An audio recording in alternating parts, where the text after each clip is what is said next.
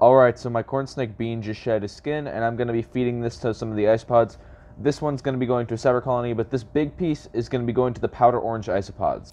Alright, so we're going to be feeding these guys this corn snake shed skin.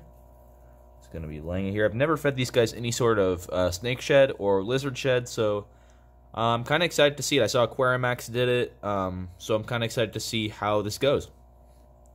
So this is the first time my isopods have ever eaten some sort of shed skin, as I've said earlier, and I was actually really surprised on just how, like, voracious they were. They went crazy over this stuff. As you can see in the video, you can see them just completely swarm it, and then it just kind of deteriorate as they eat it. It's crazy. So I kind of noticed something.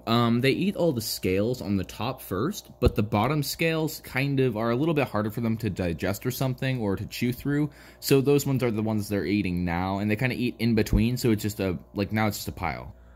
Alright, so as you can see, the isopods ate just about everything in that amount of time, and that's pretty good. They were still eating it, and they probably will continue to eat it. I blew on the isopods, so they kind of all went everywhere, but I had to end the hyperlapse there, and you can see that it's just like flakes at this point, but they'll be done pretty soon. So I hope you guys really enjoyed this video. I sure enjoyed making it. I thought it was really interesting how quickly they devoured that snake shed. I just thought that was really cool, and this picture you're seeing on the screen is kind of a little clue to one of the videos I'll probably be doing soon, because we got some new animals, and they're pretty awesome. So I'll see you guys in a future video. Bye.